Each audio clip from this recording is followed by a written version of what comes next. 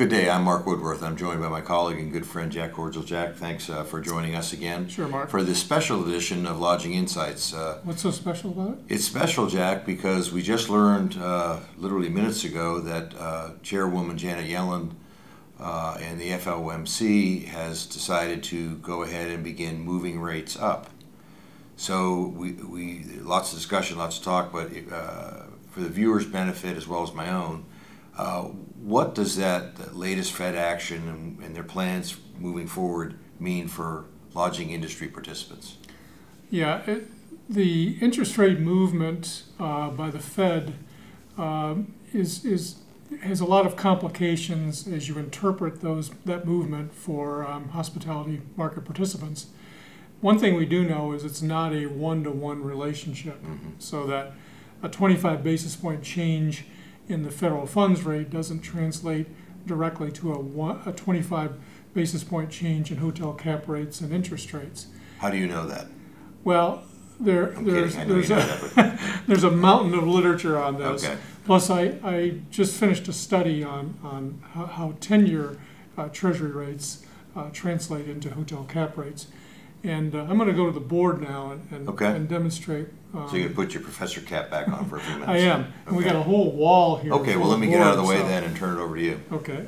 So, Mark, we haven't done one of these board exercises before. It should be fun.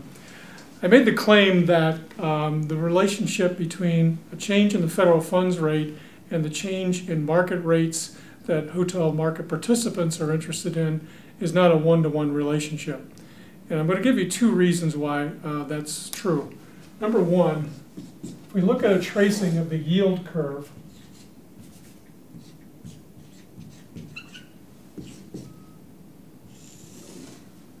the federal funds rate change that just occurred at the entry point of the yield curve. It's an overnight rate. That's quite a bit different than the 10-year or so rate that corresponds to hotel cap rates, holding period for investors, and the 10-year term of mortgage commitments that hotel market participants enter into. So this space here, there's a high correlation between the change that occurred today and those rates. But out here, that correlation breaks down. And so it's like a wire, electrical wire. There's the conduction from here to here gets weaker and weaker as you get closer to the end of the yield curve, out 30 years. So we can't make a solid claim about what happens here to federal funds rates and what would happen to a 10-year rate. But there is hope. Second reason is that the hotel cap rate is a function of not only this 10-year Treasury rate, but also risk premiums and growth rates and income. Now, when economic conditions change, a lot of things happen. The Fed raises the federal funds rate, but also we've seen an increase in the 10-year Treasury rate in the last few weeks since the election on expectations of higher growth rates. Well, the same thing occurs here.